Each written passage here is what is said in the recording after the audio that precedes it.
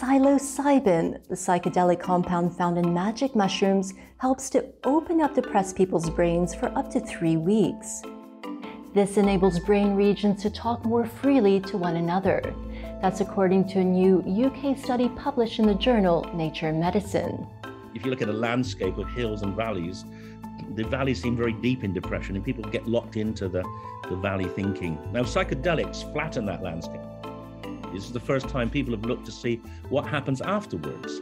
And it seems that breaking down of the thinking, rutted thinking, the flattening of the landscape persists after when people get well.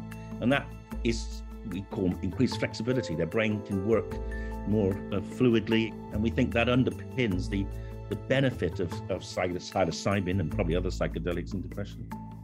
The results are based on brain scans of nearly 60 people receiving treatment for depression, who also receive psychotherapy from mental health professionals. So how does it compare to traditional treatments for depression? Drugs that are typically used to treat depression, they often fail to improve symptoms.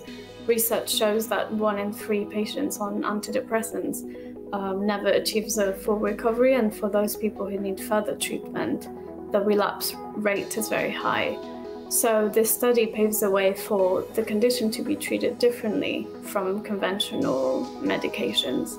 The researchers want to find out how long the effect lasts and how the treatment could be used. And so doctors then would be able to either offer patients to take a pill every day or maybe take psychedelics every few months. The effects of psychedelics have been known for some time. The research until recently has been curbed. It's extremely disappointing that it's taken this long, but at least we've done it and we can show now what people were beginning to get clues of in the 1950s and 60s, that these are a very powerful alternative way of helping people with mental illness. The authors say while the findings are encouraging, patients should not self-medicate with psilocybin. The findings bode well for research on other mental illnesses.